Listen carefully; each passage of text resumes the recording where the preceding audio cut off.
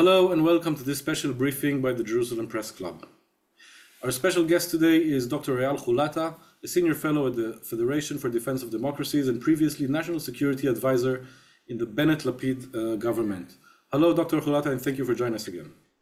Thank you, Jonathan. Thank you to the Jerusalem Press Club for organizing this.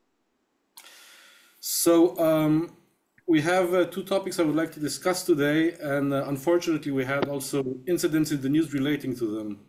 Just the past hour, we had, according to the reports in the news, more than 60 launches of rockets to the north. Unfortunately, there's also a reserve soldier who was badly wounded in one of these. And earlier in the morning, we had a dreadful truck ramming attack in the West Bank on Route 60. I would like to discuss both these fronts, the northern front and where it's headed, and also the West Bank, the IDF operations in the West Bank, and where are they going? I don't mind which you want to tackle first, but we'll address both of these issues. Okay. Well, if your permission, I will start with the incident you didn't mention, and that's the Black Hawk accident over the night in Rafah Crossing. An opportunity to pass condolences to the family and hopefully successful recovery to the crew and to the soldiers. So a very hard incidents all over. We've been talking in also in recent briefings. Israel is indeed engaged in about 7 fronts, not all of them at the same level at every point in time, but definitely at the moment,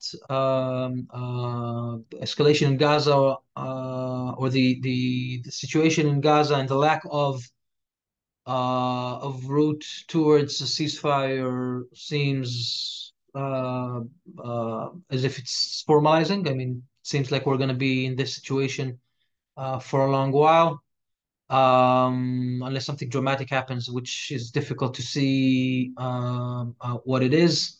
Escalation in the West Bank is not, I think, as Sinwar would have wanted it. He wanted the West Bank to erupt and inflame months and months ago, but it is growing, and the influx of weapons, money, and influence from Jordan into the West Bank is something that the IDF is confronting in stronger numbers. We can also talk about Jordan a little bit. I think it will be worth a while to spend some time on that.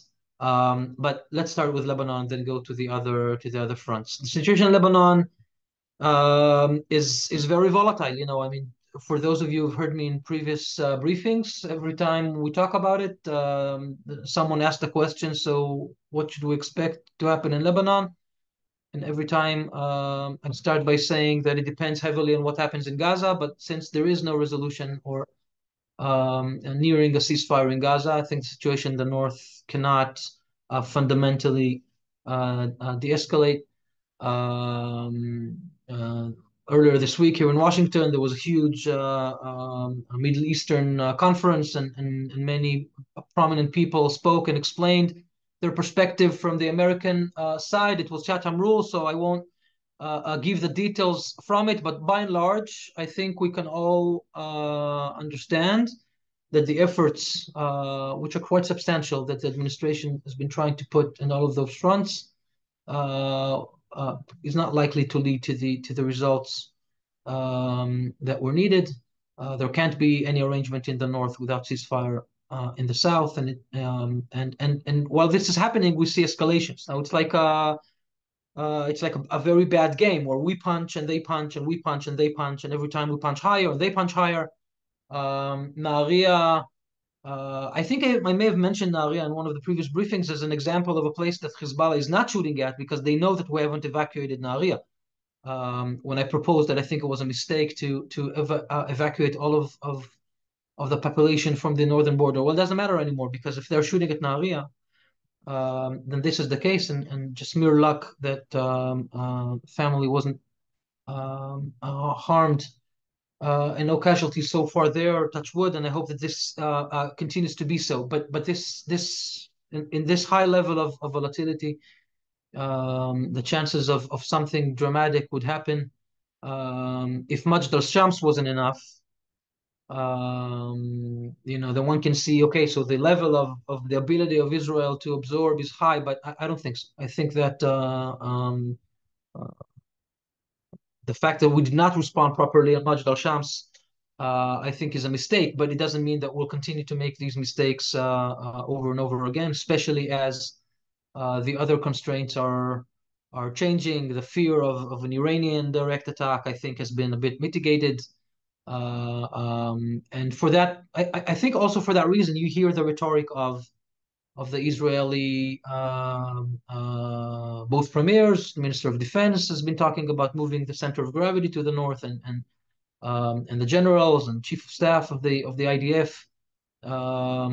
It for sure serves a purpose of I wouldn't use the word deterrence because I don't think it exists definitely this time, but as a warning for sure, understanding that Hezbollah is not interested in the war in these conditions.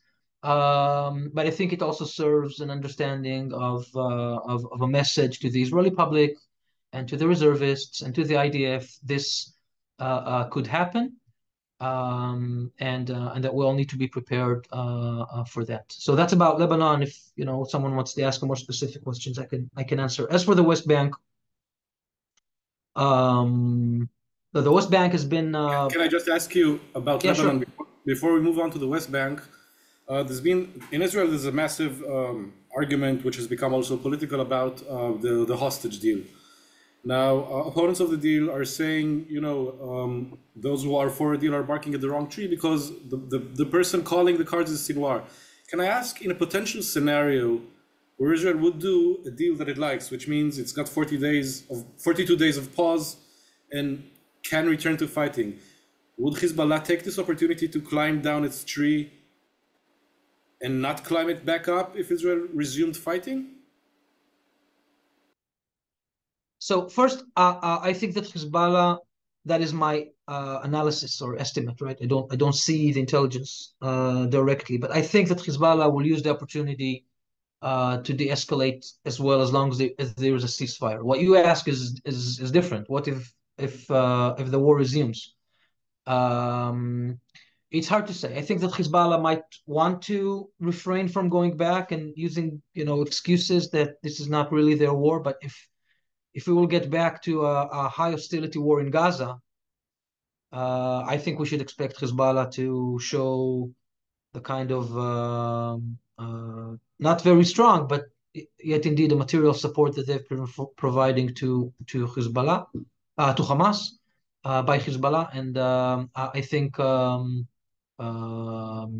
they go hand in hand in a ceasefire, and I presume that they will go back, hand in hand back if we restore fighting in some conditions, right? If it's a short period, if it's surgical, then maybe there will be some conditions or excuses that Hezbollah can tell to themselves, because I think they would rather stop for the moment. I think they need to regroup themselves and to replenish themselves and to deal with things domestically while they're at it.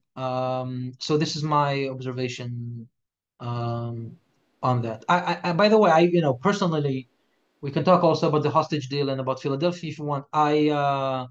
Um, uh, I think that this should not be a very high argument this way or another. I think the question of the moral base of the importance of bringing the hostages back should stand in itself, and it should be dealt with the conditions in Gaza after such a long war, already entered the 12 months of the war. And I think that this is why we need to do this. Everything else is temporary anyway. I don't believe that uh, just a ceasefire in the north will be sufficient. We will need to engage in other means to ensure the security of the population in the north. We've degraded Hamas enough to know that if we can prevent replenishing, and there is a huge importance in preventing replenishing into Gaza, I just don't think that IDF presence along the Philadelphia corridor is the solution to that. But there is a huge importance of that, so that Hamas cannot do anything of the sort that they did in October 7. Again, clearly they can't do this now. When we prevent replenishing, then we have the ability maybe to reshape what's happening in Hamas, in Gaza. This is not the case in Lebanon. In Lebanon, we have fought with Hezbollah, and we've degraded to some extent their capabilities, and we attacked their I think premiers in a surprisingly effective way. But this does not prevent Hezbollah, should they want to, surprise us either through the border or definitely with rockets. And we have to find another means and solution to that, hopefully short of war. Um, so what I'm saying is that this temporary cease is important because we need it. The economy needs it, the society needs it, the IDF needs it. But this shouldn't be the argument to make the hostage deal. We just need to make the hostage deal.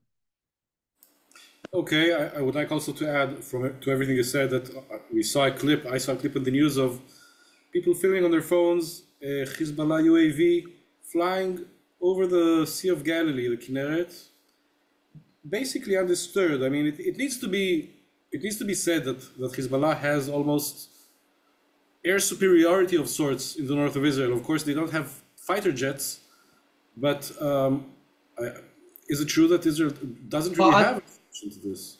I won't use that term, Jonathan, with your permission.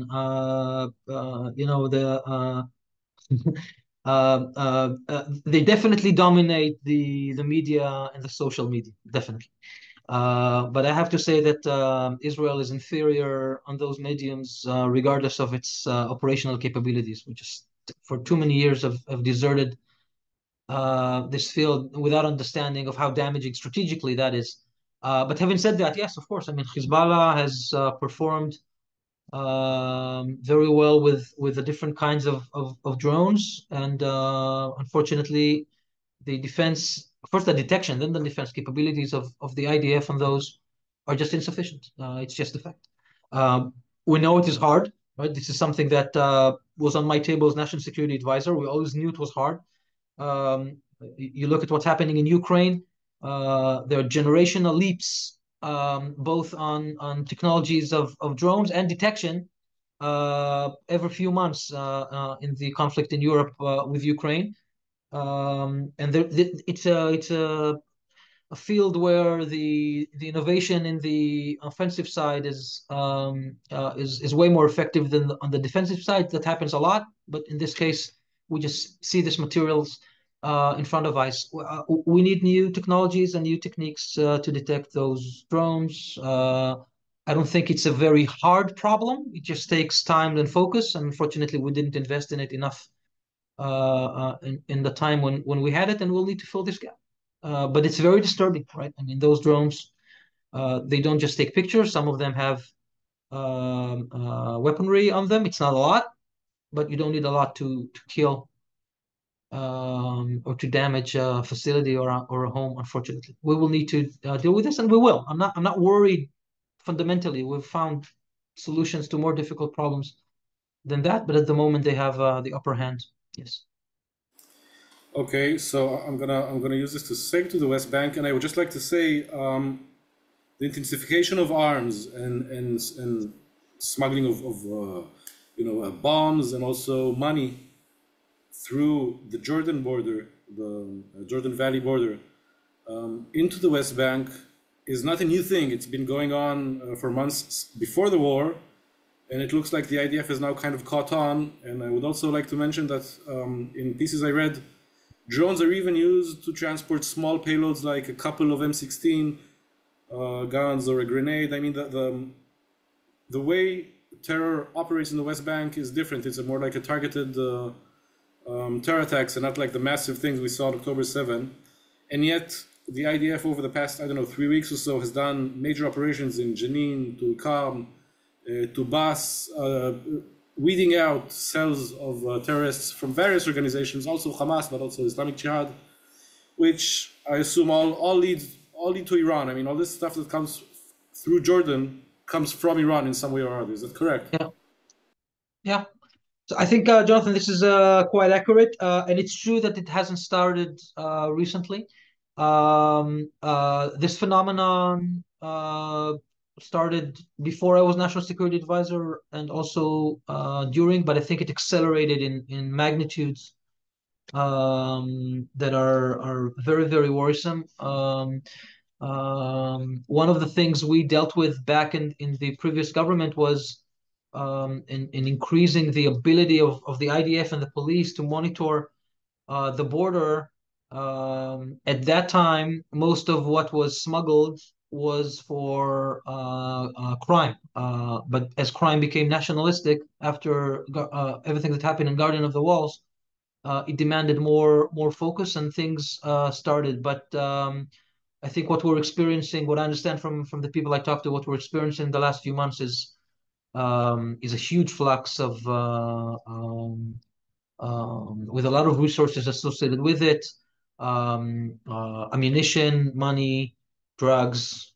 Um, uh, this is really serious. This is becoming dramatic, and the fact that the border is so long and so now well protected is especially problematic for Israel. This is the longest border of Israel. I'm not just talking about the West Bank, because if it goes through the Bik'ah to the Negev,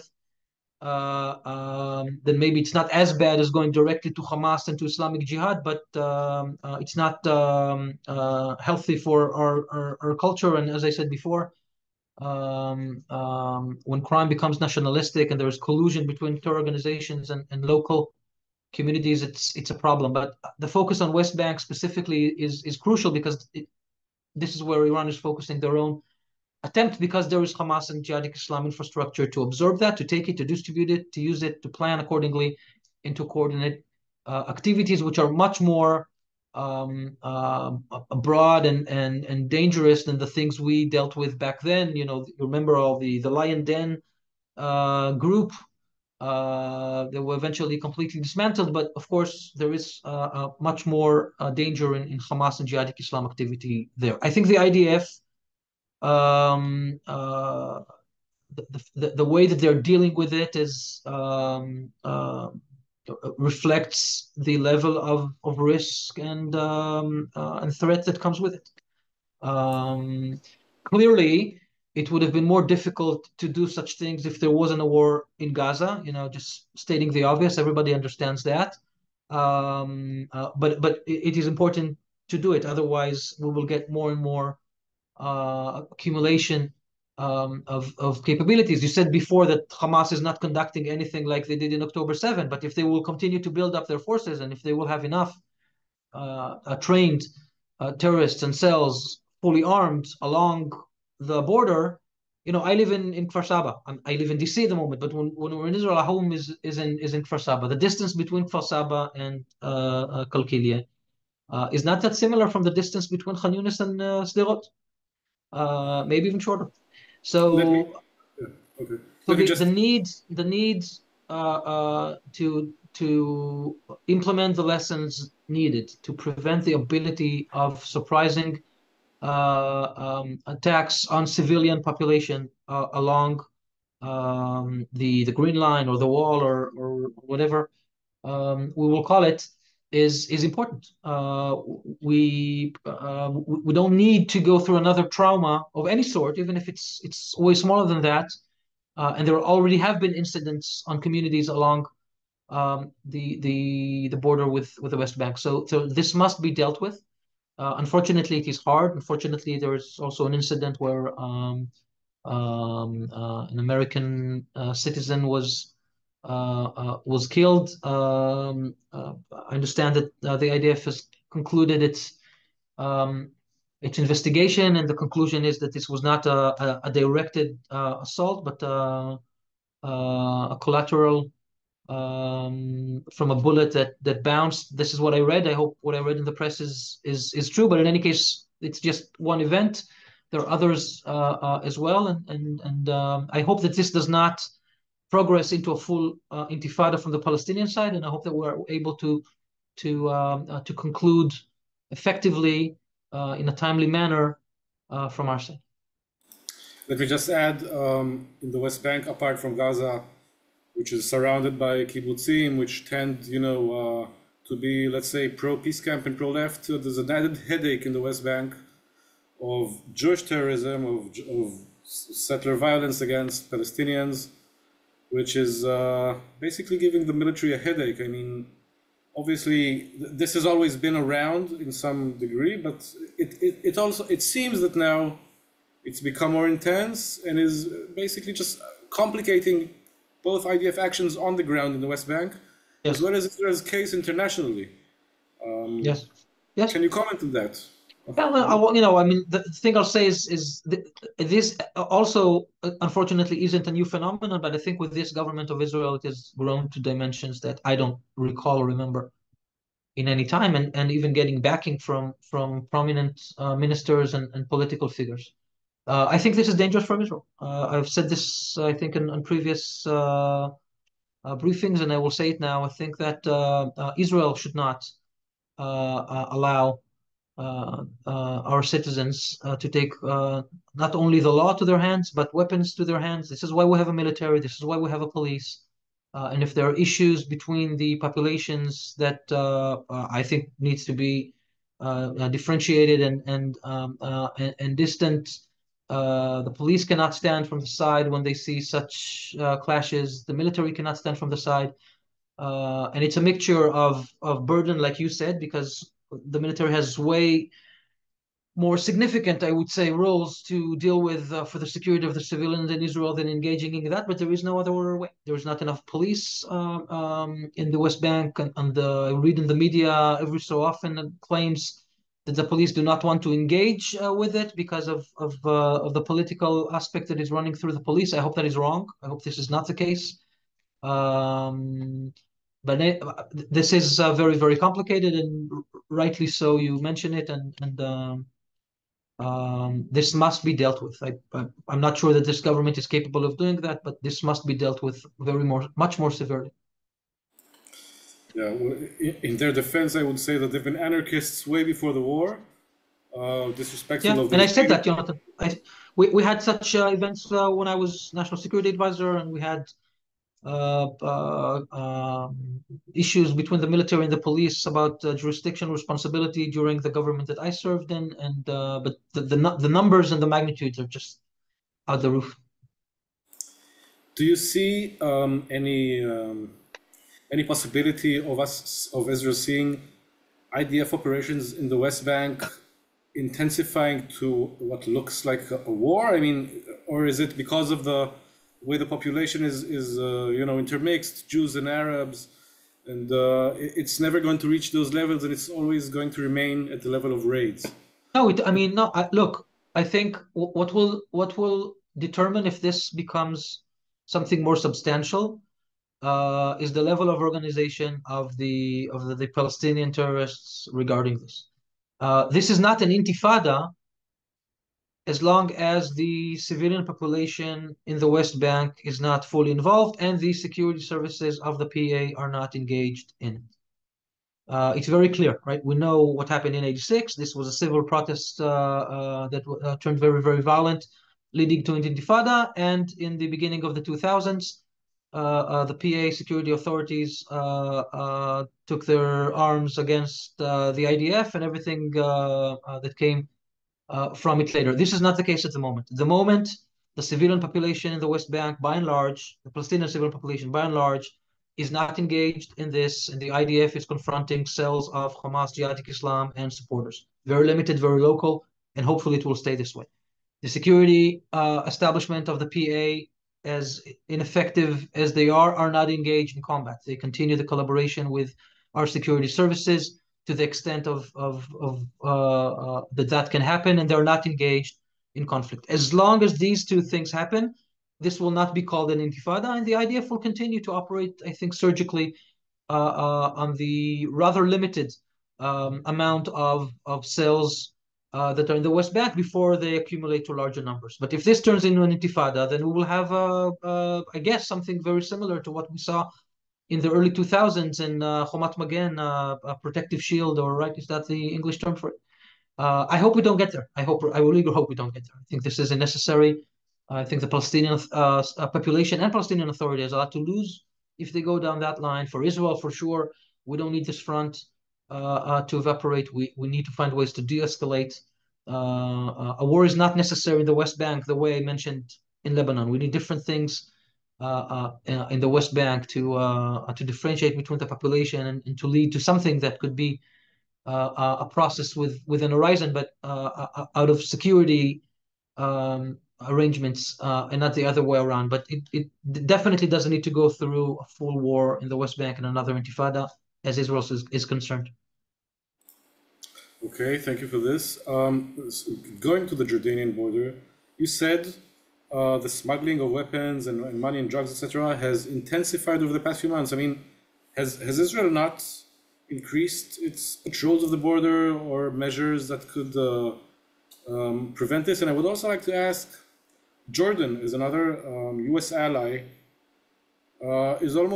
Seems almost like a weak link on the route to Iran, like a perforated border where things can go through. So I would like to ask not just what Israel might do, but what the Jordanians might do, or perhaps even Israel and Jordan in cooperation along Yeah. this border. So first, I'm sure that the IDF has intensified its activities along the Jordan Valley. There has been reportings about that. It's not easy. It's a long border, right? We're all focused on Philadelphia, and the Prime Minister is showing maps about a strip that is, I don't know, about 9 miles, 15 kilometers long. The Jordan Valley in its entirety is 400 kilometers or 450 kilometers. It's And Israel's longest land border, no? It's Correct? Israel's longest border and Israel's least protected border because this was a peace border. And we built all of you, I'm sure, recall, we built a fence, a barrier to Sinai because the amount of trafficking, not necessarily nationalistic, but drug trafficking, human trafficking, and flow of illegal workers and immigrants through that border. We built a wall and by and large solved most of the issues along that border. By the way, not the nationalistic smuggling, because they have more money and they're able to have more sophisticated operations, I will say, but definitely diminish the numbers. The Jordan border along its entirely is in large parts of it doesn't have enough offense. So this is an issue, and the IDF will need to deal with it, and budgets appropriated and everything associated with it. But I want to talk about Jordan because I think the issue with Jordan, from an Israeli perspective, the problem is the Jordan-Israeli border. From a Jordanian perspective, the problem is the border with Syria, mostly, and with Iraq, because Jordan is in a weak spot to vis-a-vis Iranian influx of terror, of money, of drugs, and everything associated with it. Not just because they're looking to pass that along the border to Israel, to the West Bank, and to weaponize Hamas and Islamic Jihad. Iran is after Jordan, and we see more and more writing about it. And I mean, as Israelis, we can say this is not our problem, but everything that's happening in our neighborhood is our problem. And Jordan is indeed a partner of peace, even though most days it's difficult to notice this, especially in the population in Jordan. But it is, uh, um, a border of peace. And in this context, there was always, and I'm sure there will continue to be, huge operational intelligence and operational collaboration between the Israeli establishment and the Jordanian establishment to do whatever we can to help Jordan, first of all, keep their security. Right? We don't talk about it a lot. The Jordanians don't like to talk about a lot. But there is consensus in Israel that regardless with the rhetoric and the political situation with Jordan, keeping Jordan intact is a national security interest of Israel. It's definitely a national security interest of the United States of America and of Saudi Arabia and the other pragmatic Arab countries. It's becoming more difficult to do so. And I think the Jordanians are becoming more vocal about it. And this is why this is out in the press. And I'm sure that all of your outlets have been covering this. And if not, why don't you? Because it's a serious issue. The things that Israel can do, I won't get into details on this, but Israel has done quite a lot to help Jordan protect its border with Syria against influx of ISIS and Iran supporters, and everyone wanted to get into Jordan through that border. And I won't get into details, but I think the defense establishment of Israel can be proud, and the Jordanians should be thankful for everything we did to protect them in that border. But there is so much that needs to be done, and it starts with Jordan. Jordan needs to understand that this is a national security threat, and this will be difficult because it's, I think, easier on the streets to divert the attention and hatred on us than to actually understand who is jeopardizing the security of Jordan, and that is not Israel, that is Iran.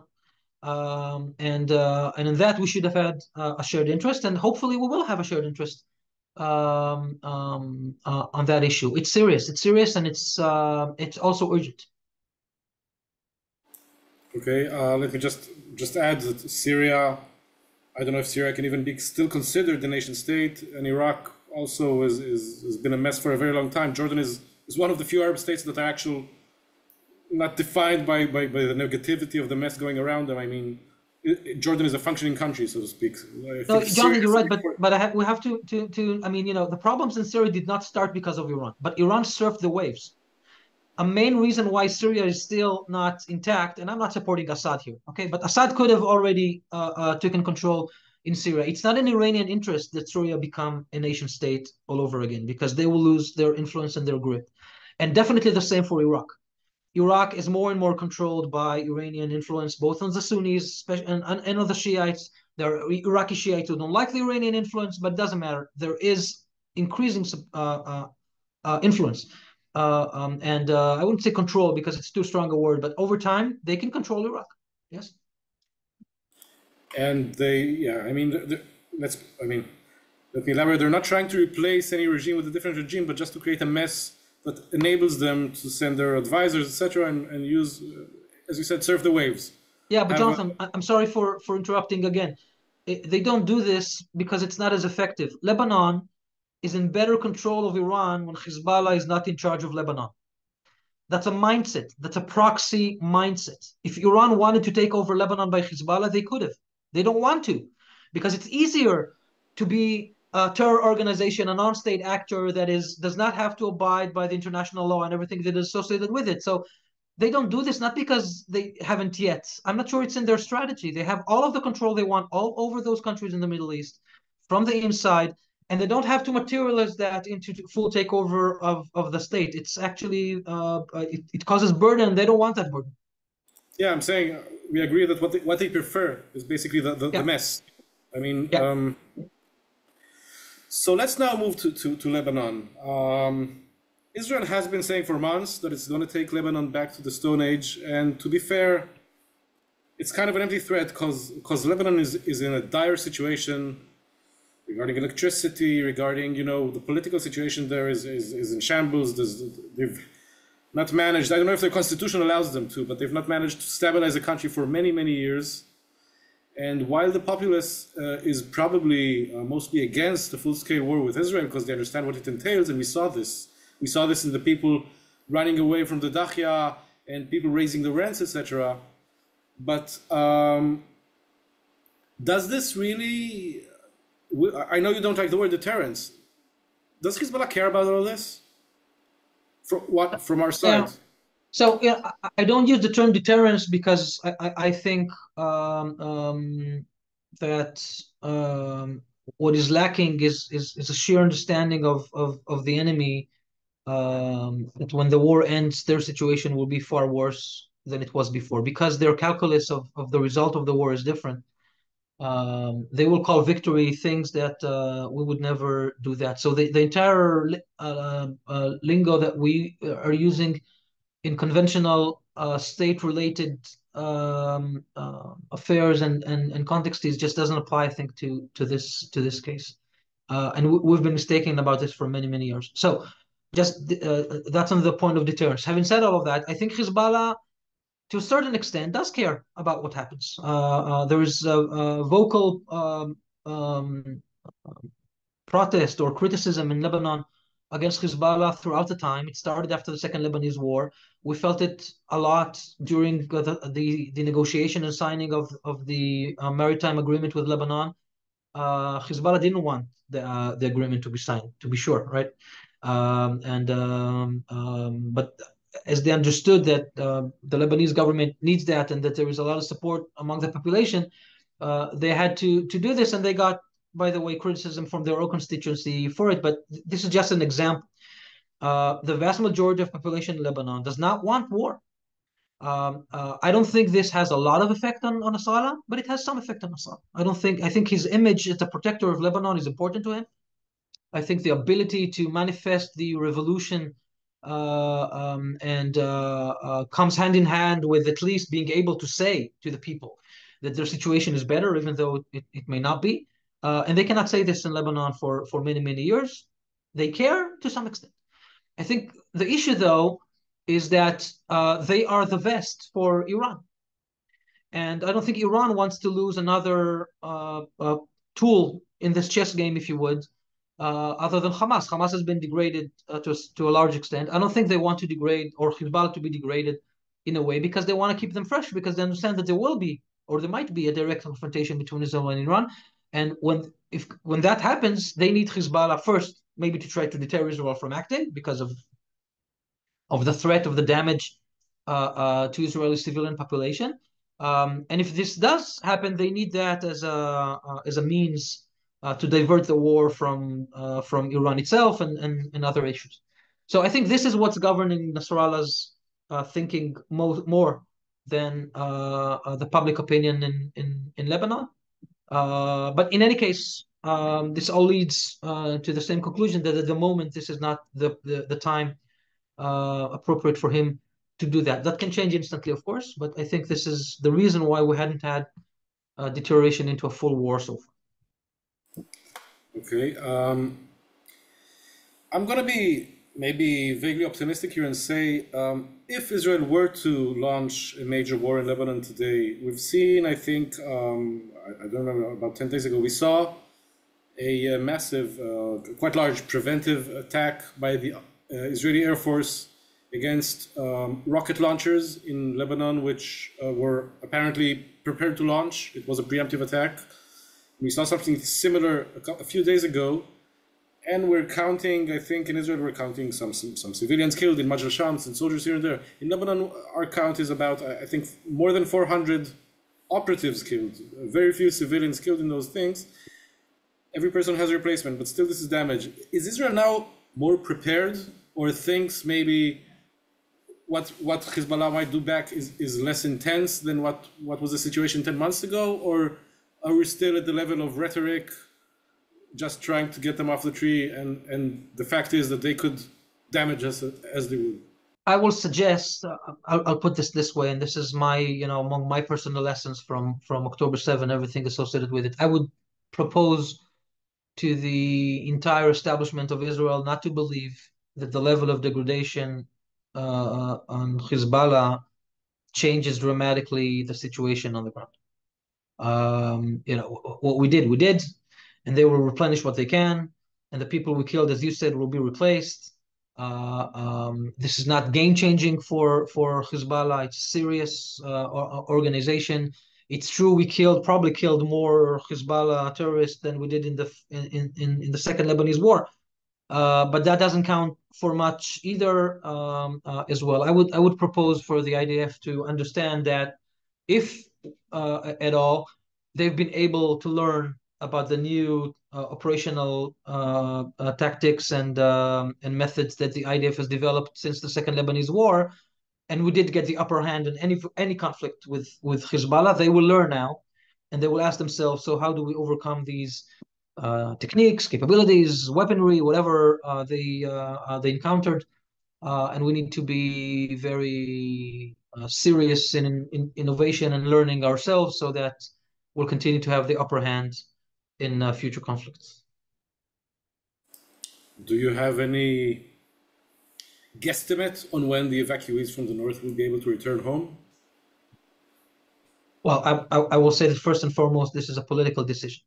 I think the reason the people don't come back home is because of lack of trust in leadership more than anything else. I mean, unfortunately, we know that these people have lived along the border under threat of rockets for decades before. And there were invasions into their communities in the 70s and later on. It only stopped in the Second Lebanese War and during the time of Tzvat B'Tachon, the barrier zone in the border of Lebanon. But after the withdrawal from Lebanon more than 20 years ago, there was always a tense environment.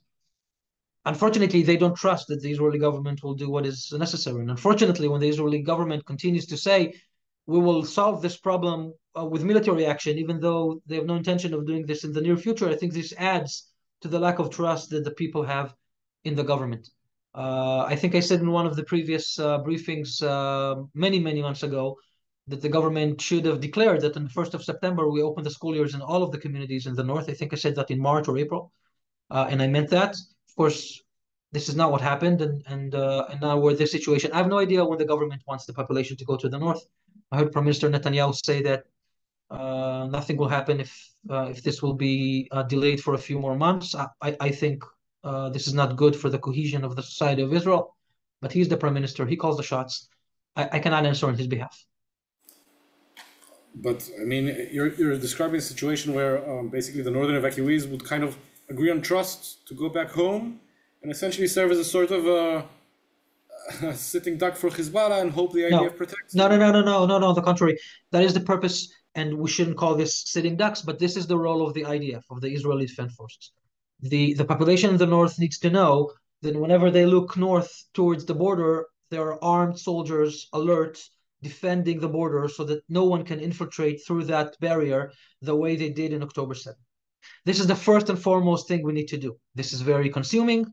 It calls for a lot of manpower, but this is how we restore a sense of security to the population. They need to know that the IDF will be there because the IDF wasn't there on October 7th for our families, all our families in the south. This is the first thing that needs to do. Of course, there has to be also a message related to firing on heavily populated communities in Israel. As I said before, I think we did not respond properly to Majd al-Shams. And I don't think we're responding properly to Nahariya. I think there has to be a message to Hezbollah. You do not fire on civilian population, period. Because if you do, there will be consequences. Of course, these consequences can create escalation, but you need a strategy.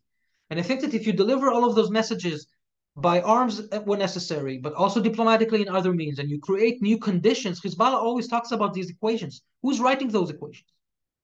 Who's creating the precedents for those equations? Well, unfortunately, we are as well. No, I definitely did not mean that the population needs to be there and sit like sitting ducks. On the contrary, there has to be out of posture. There has to be out of strength, out of resilience of the IDF and of the population. This needs to be restored, and it will be restored.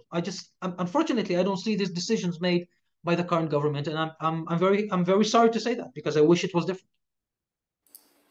So, okay, basically you're saying we're back to the game of equations, and what we need to do is that Israel sets the equation and not follow Hezbollah's equation. Because I remember after that strike on a Saturday morning, we kind of went back to normal, which is raindrops of a rocket here, an RPG there. It's like, Yeah.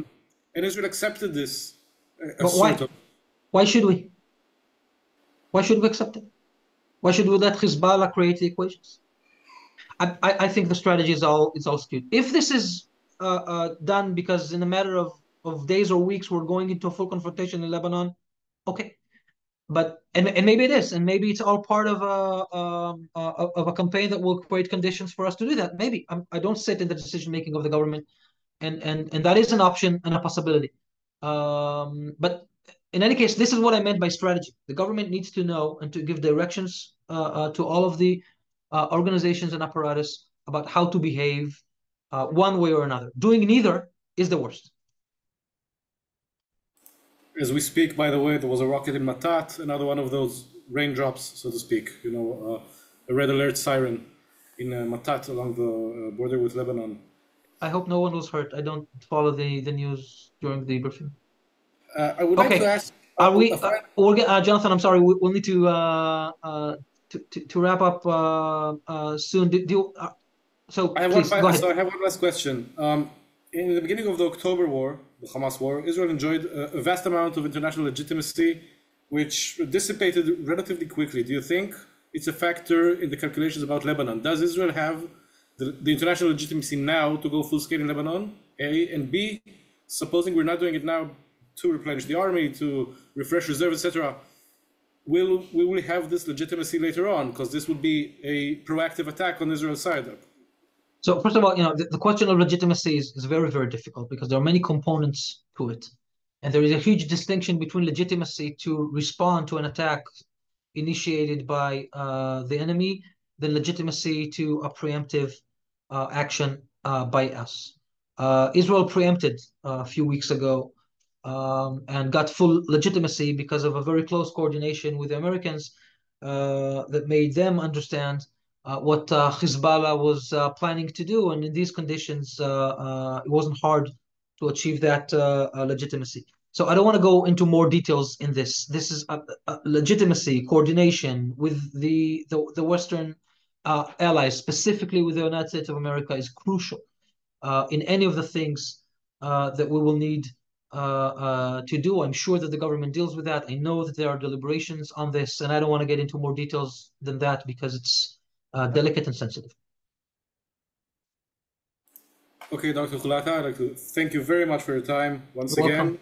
and I hope we'll see you next week in Israel. Thank you. Thank you so much. Bye-bye.